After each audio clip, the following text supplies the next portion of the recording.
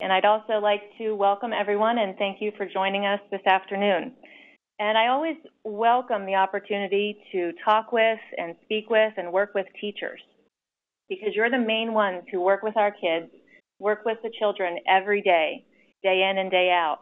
And as an OT, I have the luxury of working with a child maybe once or twice a week, but you're the ones that see them in their natural environments in the classroom. So I just welcome this opportunity, and I hope you enjoy this presentation and find it useful. So our goals for today. The main goal, the first goal, describe common characteristics of autism, or ASD. And ASD stands for Autism Spectrum Disorders. Also to understand what is meant by the term sensory processing.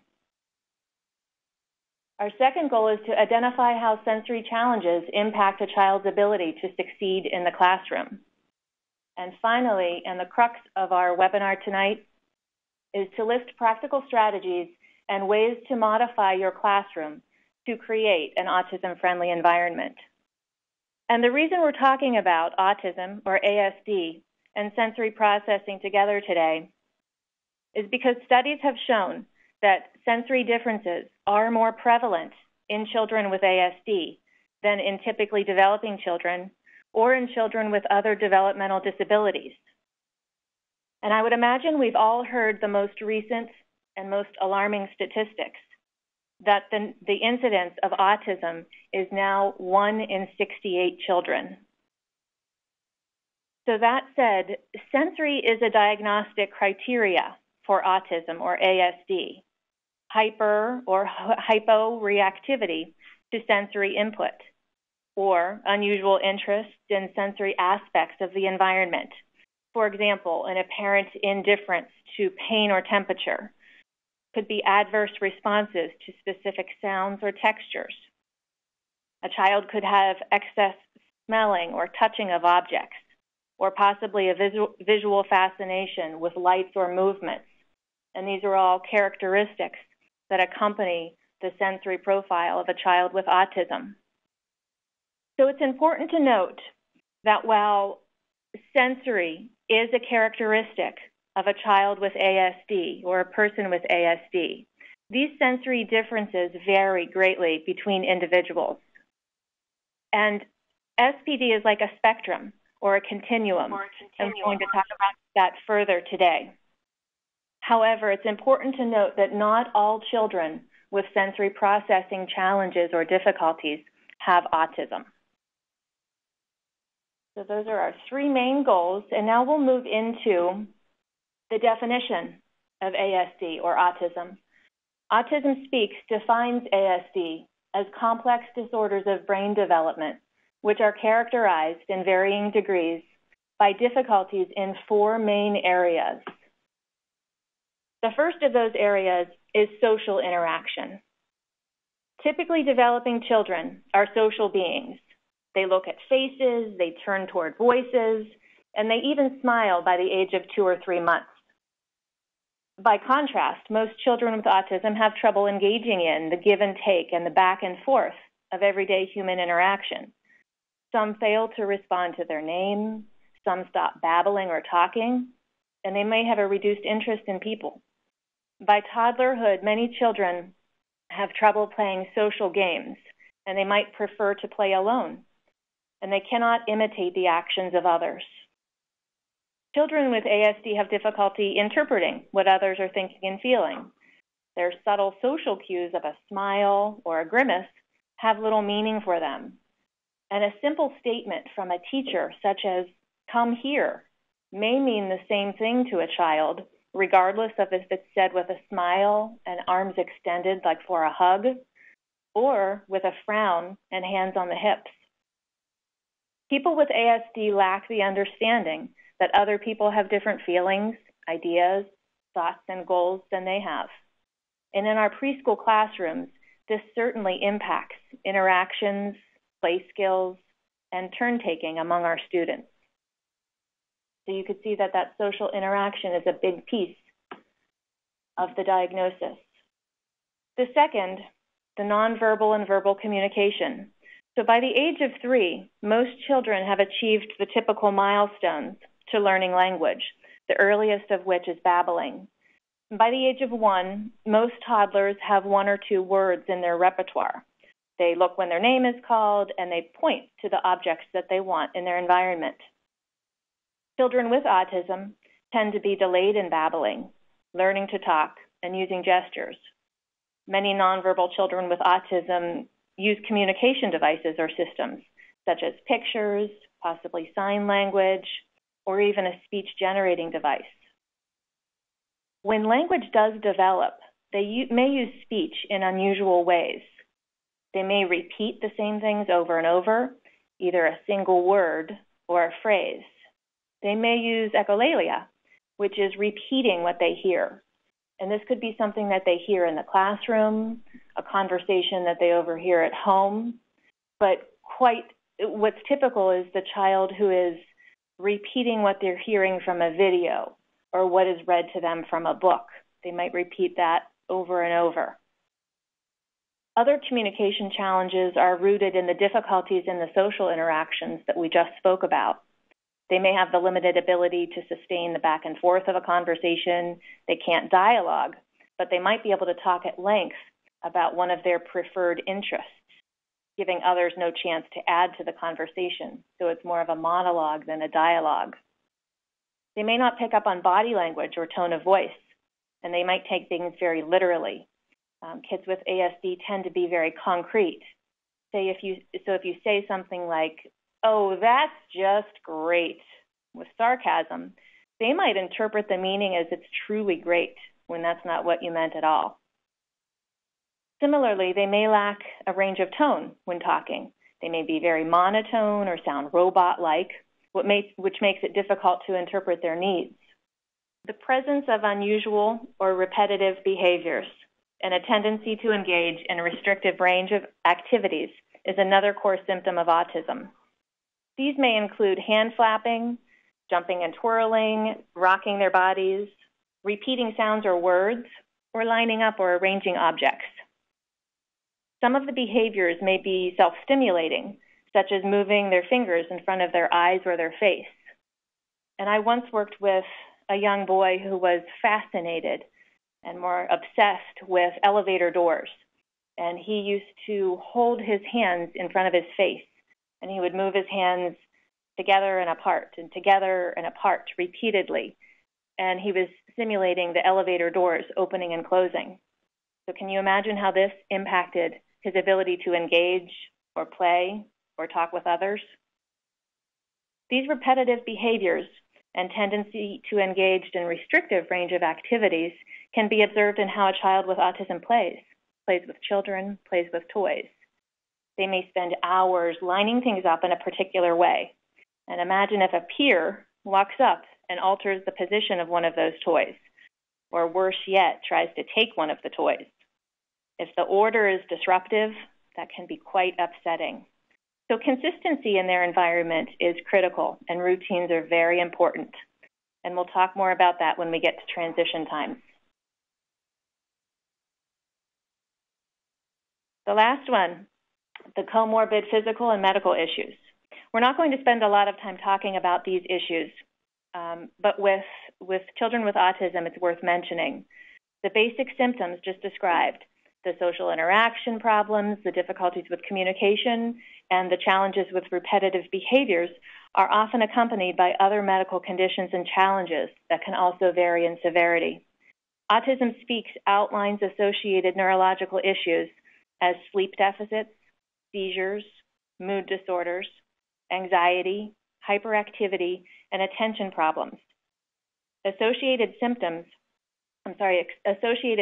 issues can be GI disorders and immune dysfunction.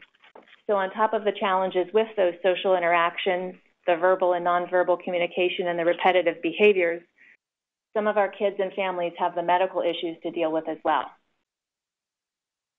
So moving on from the characteristics and definition of autism, what is sensory processing? And some of you might have also heard the term sensory integration. So the definition is the procedure in our central nervous system of organizing the information we take in from our bodies and the world around us for use in daily life.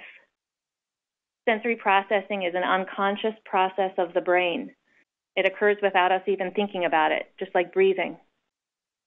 It organizes information detected by our senses.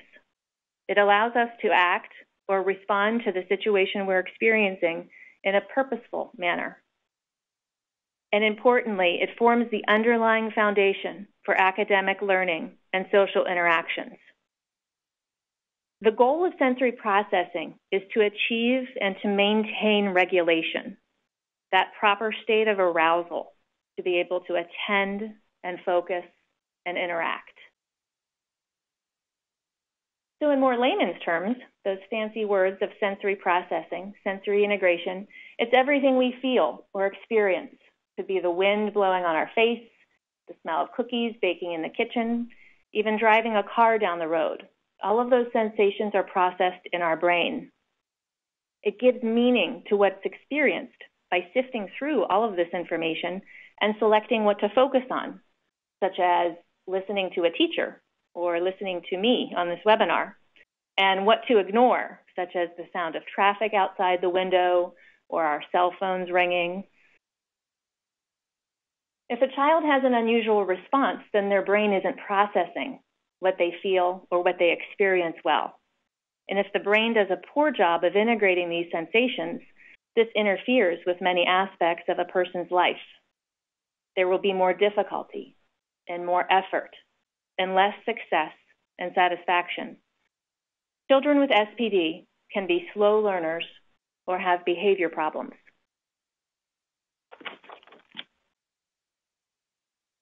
So another fancy term, those exteroceptors. These are sensations that come from outside of the body. Now, I'm sure we all learned about growing up the 5 typical sensations: the sense of sight, sound, smell, taste, and touch. Our students and all of us are bombarded by these sensations, by the sights and the smells and the sounds throughout their day. Take a minute and picture your classroom. Think about what's hanging on your walls, what's covering your floors, and what's on the shelves and in those colorful bins. Picture the sounds, the music playing in the background, the chairs sliding across the floor, the toys dropping, kids fighting or crying, the teachers talking, and then the biggest culprit of the auditory system, the toilets flushing. The touch or the tactile system is also greatly impacted in the classroom. Children bumping into each other as they move to their seats, another child trying to take the hand of a friend to lead them to a toy. And the rich tactile experiences from the sand table, the rice and bean bin, the finger paint and the Play-Doh, or simply the feeling of the clothes against their skin. The smells of that Play-Doh and other craft materials, and the soaps and the lotions that are in the classroom. These are all sensations that our kids have to deal with every day. Our brains need to receive and organize and make sense of all this competing information. And some of us can appropriately tune out or filter those incoming sensations and only act on the ones that we need, like the smell of a fire or the sound of a fire alarm or someone yelling for help. But many children with ASD struggle with this sensory regulation, and they react to every flickering light, every noisy pencil sharpener, or people passing in the hallway. Their learning, their behavior, and their social worlds are affected. And if any of you have an OT in your life or in your classroom, which hopefully you do, you might hear the term sensory diets. And this is a term that's used often by occupational therapists, and it refers to experiences that are rich in these sensory areas. And again, the whole goal is to achieve regulation. So those are the 5 senses that we've all grown up knowing about. And there are also 2 hidden senses that tell us where we are in space.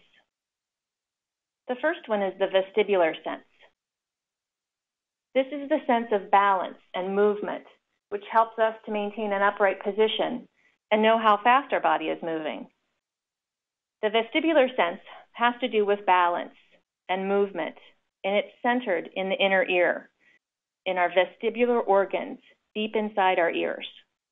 So when we move our heads, the fluid in these organs moves and shifts, and it constantly provides us with information about the position of our heads and our bodies in space.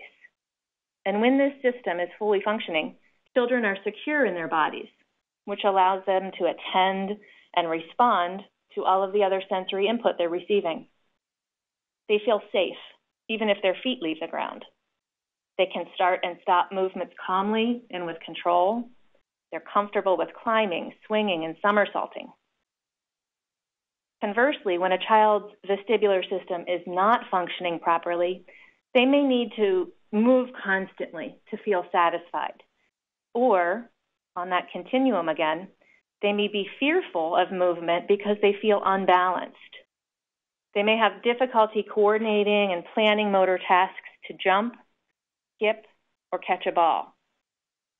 So these movements of spinning, turning, flipping, climbing, running, these sensations all have one thing in common: movement.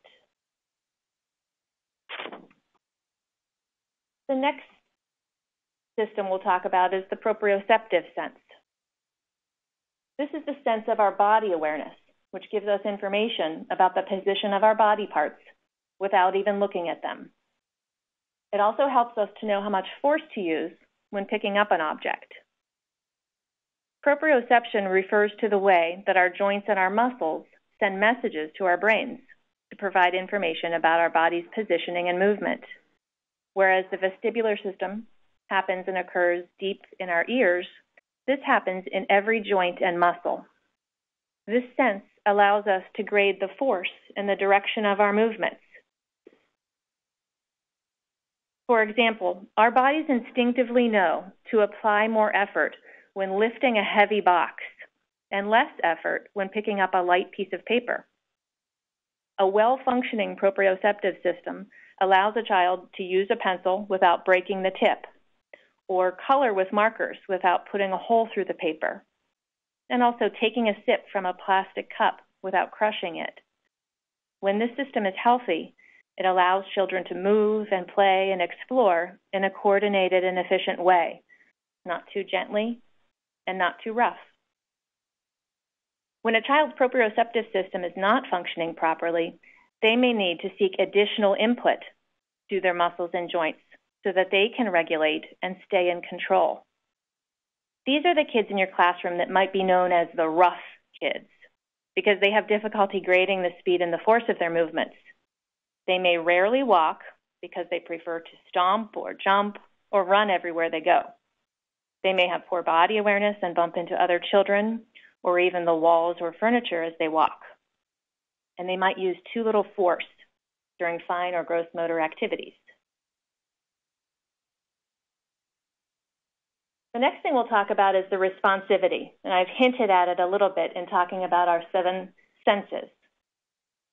So I like to liken this, the responsivity, to cups. And like I said earlier, it's important to think of sensory processing on a continuum. Some children are more or less sensitive than others. The first category we'll talk about, or cup we'll talk about, is the sensory under-responsivity, or hyposensitive. These children need more and more input to stay regulated. They need more sensation to get and to feel regulated, to be able to focus and interact with other people in their environment. Conversely, we have the sensory over-responding kids, or hyper-responsive. In these kids, their senses are heightened. So even the small bit of input can cause sensory overload. Their systems might register a small poke or a small bump as a punch in the stomach.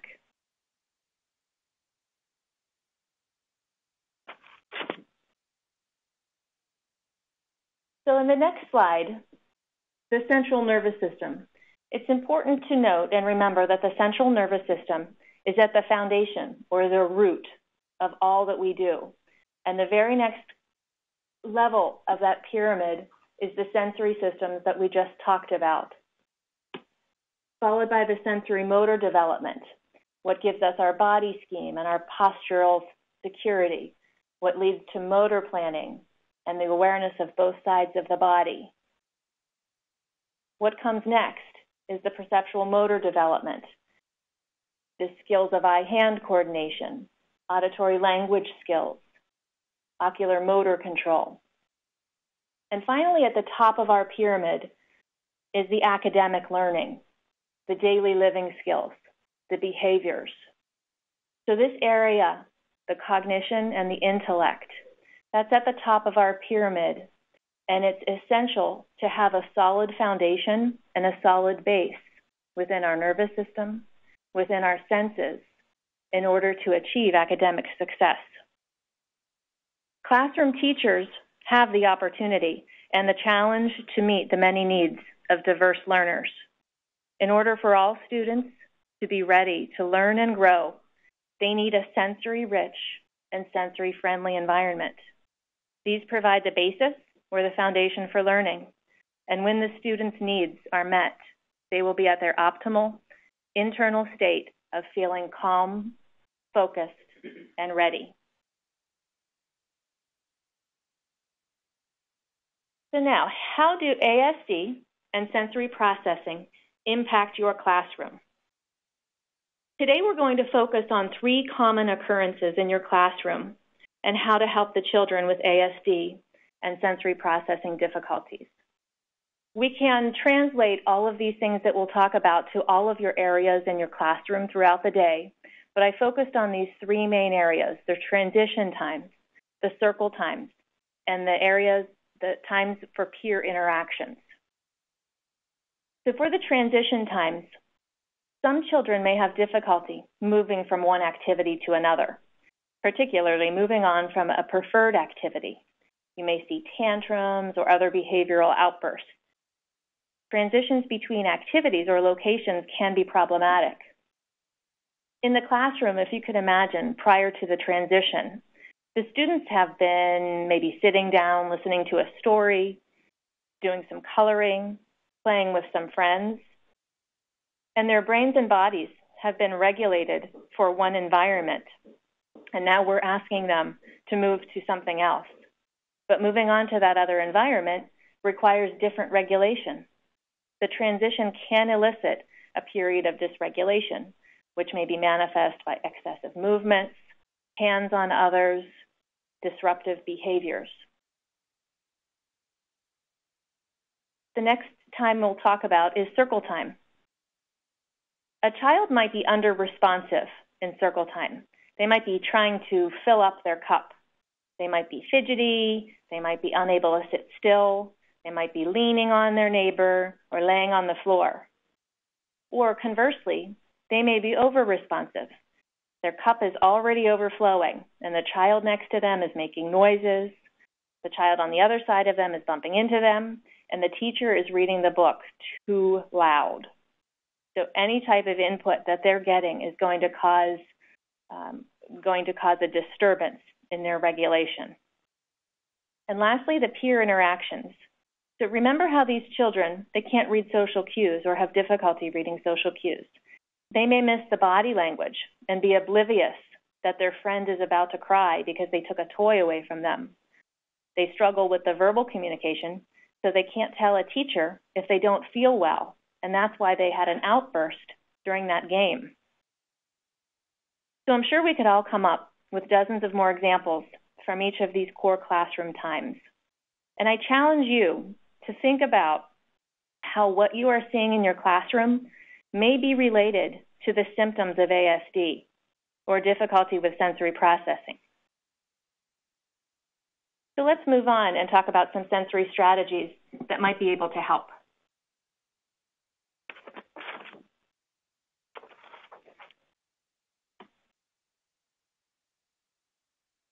So on this slide, there are 6 different classroom strategies, and I highlight these to improve transition times. But it's important to remember that several of these can also be used during other times in your classroom. These can easily be used for circle time. They can easily be used during peer interactions and during other times, not just the transition times that I've highlighted here.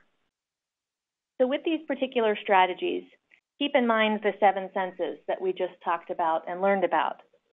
For our sense of vision, you can see I have the use of the visual schedules, the visual timers, the use of dim lights or minimizing visual clutter. The auditory sense, using soft, rhythmical music, and also allowing ample time for preparation prior to transitions. You can be giving some auditory cues to these children, letting them know when it's about time for a transition, preparing them. And also our sense of proprioception with the use of weighted items. So I have some examples of some weighted items here. The one in the top middle, those are very easily handmade. These weighted items can be filled with, they can be soft pieces of felt like you see here, or they could be big athletic socks that can be filled with rice, or filled with flour, or filled with beads. And it provides that nice proprioceptive input. It can be put across laps. It could be carried around the classroom. There are also some fancy sensory weighted items up here, something that can be found online, that can be worn around the body, worn around the neck, again, to provide some grounding or some proprioceptive input to those joints and muscles. The frog backpack, it's important to remember you could use the child's regular backpack and just add some additional weight. The child can be using the backpack not only walking into and out of the school at the beginning and at the end of the day, they could use it during times of transitions. If you have a child who might need this additional weight, this additional proprioceptive input, you can have them wear it to and from the playground, just as a means of organizing their bodies more. There are different things that can be used on the laps. That could have the tactile input as well, something on top of it, something rubbery, something that uses the tactile input. And also the teddy bear on the left, just an idea that the regular toys in the classroom, weights can be added to them, or use of heavier things to get this need met. Talking about strategies for circle time, 2 of the things we'll talk about are alternative seating options and fidget toys. So here's an example of a circle time that's going beautifully. No one's having a tantrum and no one's crying. But before we talk about the different sensory things that you can use, I want you to look around this classroom. And we talked about the visual sense.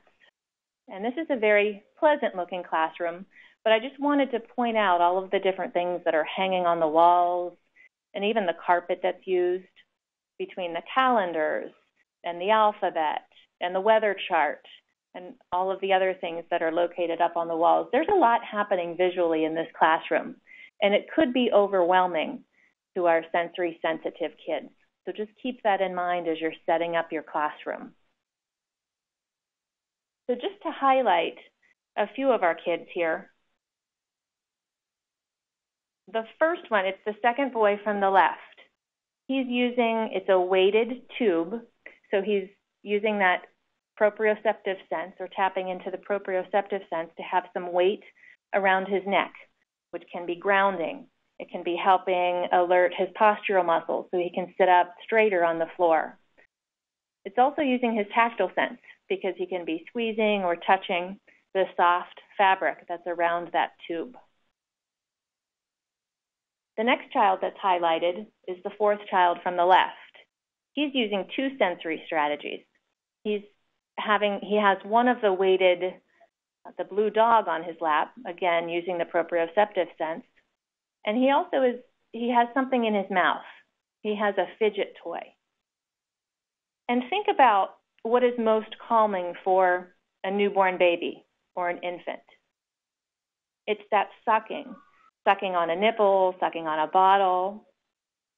And sensory diets that are rich in social input can be very calming. Adults use those strategies too. People often use gum or chew on different things to help maintain their sense of arousal or to maintain regulation, to focus and attend on something.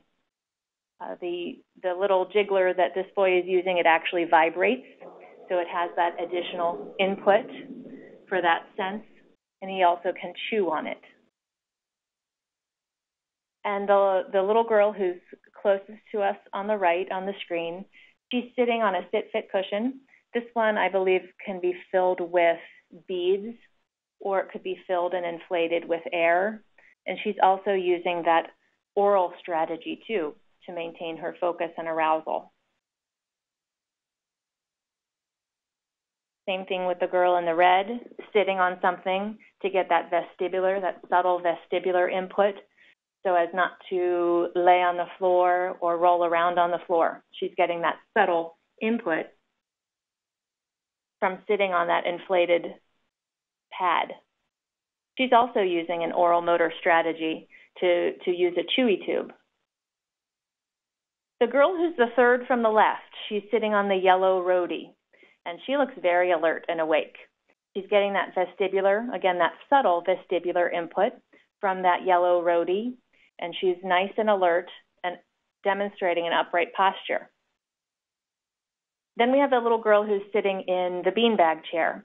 Her body is very extended, but the use of a beanbag chair can be very calming, particularly if it has less things in it. It can be very calming environment, a calming space for a child who might need that. The last two children we're highlighting here, the little girl who's wrapped in the red lycra. So she can climb in here. And think about another thing that's most calming for infants or babies. It's that swaddling. So that's very calming and soothing for our sensory systems. So we can utilize this strategy or simulate that swaddling with our preschoolers.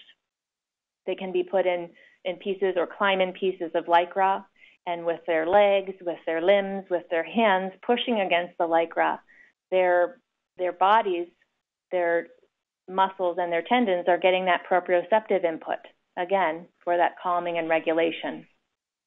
And finally, we have the little boy with the glasses who's seated in a rocking chair. So he has the additional physical boundaries of that high back and the arms to help him stay upright and focused. And he can also utilize the rocker component of the rocking chair for that vestibular input. I also included some other alternative seating options. Some of you may have these cube chairs in your classroom. Again, this is great for creating visual boundaries of where bodies are supposed to be positioned if a child has decreased body awareness. It also has that tactile input to give the bodies more input to know where their bodies are in space. Next are the flat back chairs, again, to improve that body awareness and also help with upright posture. These inflatables are some that were used in our circle time activities. You can see here in this picture the tactile components that can be used along with the subtle vestibular input. One side can be bumpy while the other side is smooth. And on the ones that are inflated with air, they can be more inflated or less inflated, depending on how much movement you want the children to have or how much movement their systems need. These next pictures show some alternative seating options. The one on the left with the large rubber band or TheraBand around the legs of the chair, again to get that vestibular input in a very subtle, in a very quiet way. These work well for the kids who tend to need to move their legs or fidget their legs or fidget their feet. This can be accomplished using that TheraBand around the legs of the chair in a very quiet way so as not to interfere with what's happening in the classroom. The picture on the right with the therapy balls. So you even see these now with adults in offices. The input that our vestibular systems, our sensory systems receive from sitting on these balls really elicits upright posture, facilitates good posture at a table, and gives that subtle vestibular input, again, for improving attention and focus.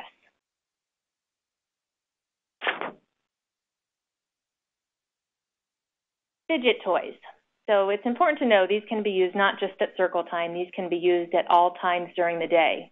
And I gave some varying ideas here, some very economical ways that you can have fidgets in your classroom.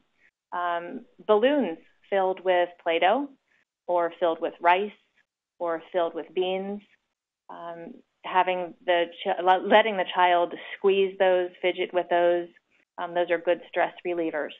The next picture are very similar ones that are available for purchase. And then the one on the right, just the idea that you could use anything that you might have in your home or your classroom, just some simple nuts and bolts and washers that can achieve the same results when we're talking about the fidget toys. So that last highlighted area that we're going to talk about is some classroom strategies to improve peer interactions. So there aren't any fancy pieces of equipment. This is more where the teacher's job comes in with the interaction with the child, or also with creating safe spaces, creating a safe, small pairing with one child and another. So if you have a child whose cup is already full or maybe overflowing, we want to pair them with a peer who might be more quiet and gentle. Another idea is adult modeling. You want to imitate their positive behaviors.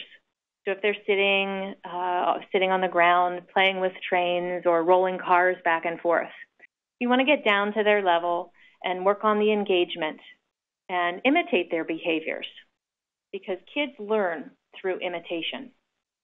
And by modeling, we need to leave time and space for them to react and respond. So we don't want to overwhelm them with a lot of words, with a lot of directions, with a lot of commands.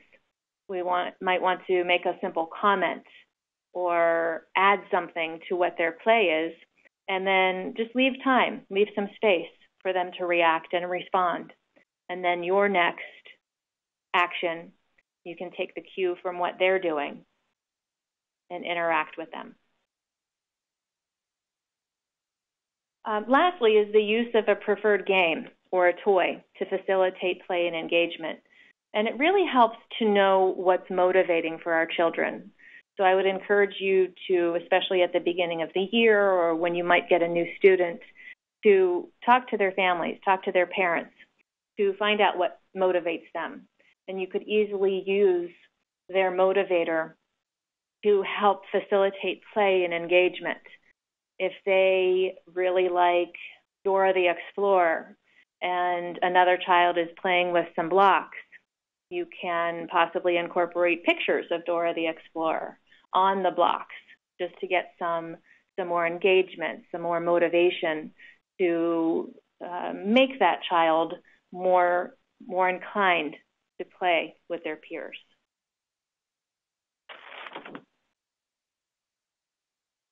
So these are some specific sensory classroom strategies that can be used throughout your day. Again, not just at circle time or specific times during the day. The importance of creating sensory and quiet spaces, allowing for movement breaks, and having sensory visuals in your classrooms. And these next slides will break down these three areas. So some ideas for sensory quiet spaces in our classrooms. I chose this picture because it really gives you the idea. It has the nice soft pillows for that calming sense for the child to get into and tap into that proprioceptive sense for calming.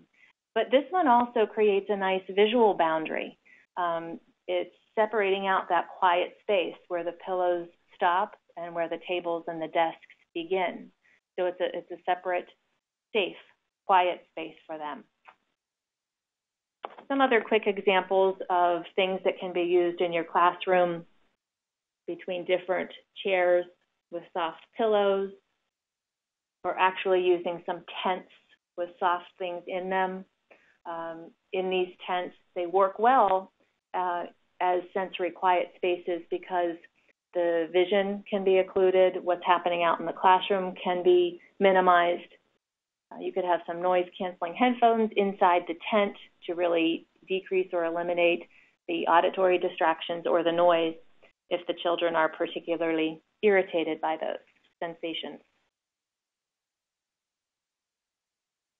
Here's a quick picture of an IKEA chair. So this has the built-in capacity to tap into the vestibular system because this chair spins around. So an adult can spin this chair around, or a child, if their legs are long enough, can have their feet outside the chair and spin themselves around and control their own input.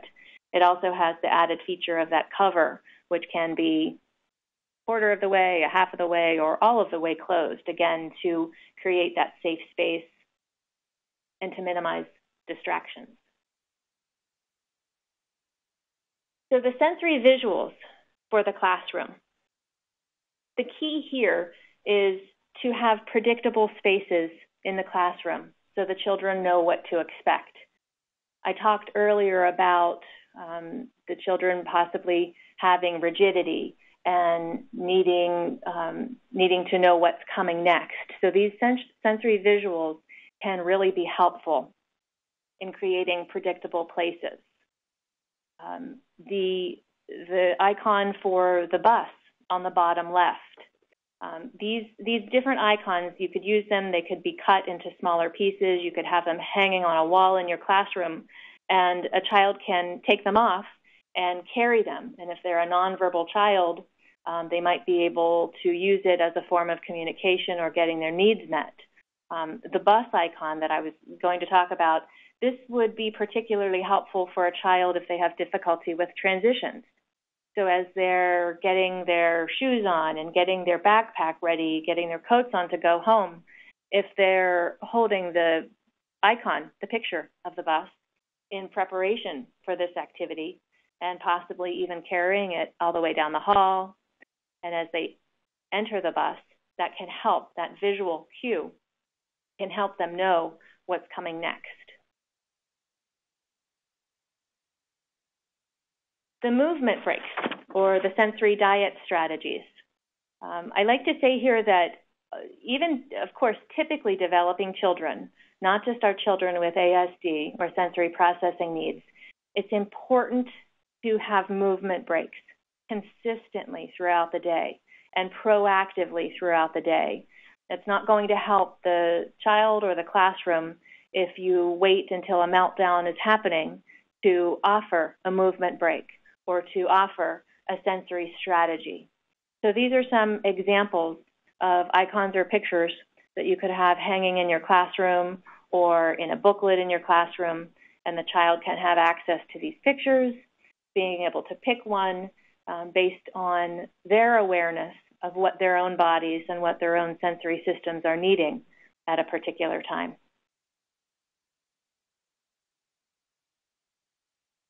This last one is just a picture of a break box, a sensory toolkit. And the ones that you use in your classroom don't need to be this fancy. It could be simply a box that you buy and you decorate, or have the children help you decorate and have available in your classrooms. It could be filled with some of the weighted objects that I've talked about, some of the fidget toys. It could have some noise-canceling headphones. You might have some tubes with some special aromatics or smells in them that also help for calming. And I did just refer to it, but it's important to note that all of these sensory strategies I've talked about, they can be used effectively with typically developing children as well. We're all sensory beings, and we're all taking in sensations from the environment, so we can all benefit from these sensory strategies. Just a final point. Please note that these are general recommendations, and I can't say that they will help for every child, every autistic child, every child with sensory processing difficulties in your classrooms. If you have more specific challenges or more specific questions, you should be able to consult with an OT for some more specific recommendations and strategies that might help in your classroom. So finally, what did we learn? Hopefully, we learned about common characteristics and symptoms of autism. We learned about sensory processing and how it impacts the students in your classroom. And finally, how to create or begin to create an autism-friendly environment in your classrooms. So I have my contact information on the slides. Please feel free to share any questions that you have at further dates with me. And I also included some references for you.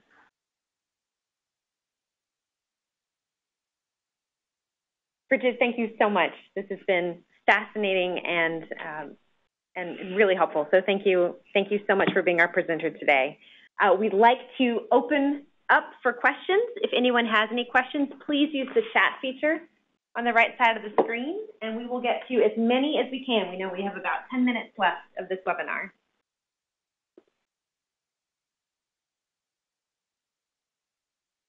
So one common question that we have here is, if I were to use a fidget toy or other sensory item in my classroom, won't all the kids want one or fight over them?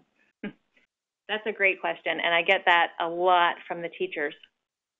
And one thing that I like to say, and what I hinted about at the end of this webinar, is that all children can benefit from these strategies, from the fidget toys, from the adapted seats that we have in our classroom. So I don't want you to limit it to the child who might be having the difficulties. Have things available as you can throughout the classroom so that every child can be able to have access to it if they have the need. The fidget toys in particular, teachers often ask me and think that if they give them a stress ball or give them something filled with Play-Doh, it's going to become a projectile. And it might, but you have to establish rules in your classroom around the use of these fidget toys and sensory things. These rules can be talked about during the circle time. And once the novelty wears off with these new ideas and these new items in the classroom, the children really do begin to use them in the way they're intended. Great. So one other question we have here is, what is the best way to talk with a parent about concerns or issues that you're seeing in the classroom? Yes, this is a tricky one because like I said earlier, you're the ones that are spending, as classroom teachers, as preschool teachers, you're the ones that are spending the majority of the time with the kids. And you're spending time in a very possibly chaotic, overwhelming environment with lots of other kids. So the parents might not be seeing the same concerns in their very familiar and quiet homes. So I would say just do the best of your ability to be able to talk with the parents about your concerns, possibly offer them a time to observe in the classroom. Very important to point out the child's strengths along with the challenges that you're seeing, and also to be able to provide solutions for them. So you don't want to just present the problems. You want to be able to offer solutions. And again, if it's outside of the bounds of your expertise, you should hopefully be able to reach out to an OT in your school system or a local OT who can be able to do a free screening or possibly a parent workshop to help you out with those parent questions. Great. So we have another question here. How do I help a child who uses vocalizations throughout the day, especially during circle time or group activities? Yeah, that's another great one. And those vocalizations throughout the day, especially during the circle time or group times, those are very common characteristics, common symptoms of children with ASD. So the best way to help them in a very generic sense, I would say, to start with those movement breaks. Start the day fresh, or start before the circle time activity, or start just before that group activity that you're mentioning, and provide a sensory-rich activity. Maybe it could be something as simple as running up and down the hallways if you have a small trampoline, jumping on a trampoline to provide that vestibular burst, providing a nice big squeeze or a nice bear hug if you know that a child might be seeking that proprioceptive input. The use of fidgets, again, just a very sensory rich environment, again, proactively. Don't wait until they're vocalizing, or don't wait until they're having that tantrum. Provide those sensory strategies frequently and often throughout the day. And this is a very similar question. What would you suggest to do for a child who spends most of their day screaming? Yeah, so that one's tough, not only for the child who's spending most of their day screaming, but for the other children in the classroom and certainly for the teachers. So this is definitely not something that we want to see. Clearly something is going on with this child to, again, if they're nonverbal, possibly they're not feeling well. There might be something going back to a comorbid physical or medical problem that they're having that they're not able to communicate. So you would definitely want to speak with the parents about, referrals or going to their pediatrician to make sure nothing is happening physically with them to make them so distressed. This one's very specific, this screaming. Certainly you could try some sensory strategies, but my first guess is the simple sensory strategies are not going to stop all day screaming. So they might need a referral to a specialist. It might be best to start with telling the parents to talk with a pediatrician to see what they might recommend, because they might have the whole picture and know what's happening physically with them. We probably have time for one more question. If there are any additional questions, please use the chat feature. Thank you. Those have been great questions so far.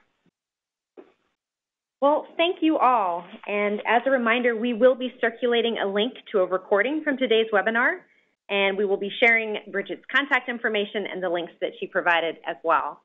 And we will be also sharing information about a follow-up call in the spring when you have had a chance to try out some of these strategies and have some additional questions for Bridget about what's working, what's not for you, and how you could continue modifying your classroom. So thank you again. Thank you very much for joining us and spending an hour of your time with us. Thank you, Bridget. It's been an absolute pleasure to have you here. And we will now officially close the webinar and hope you have a wonderful Thursday evening.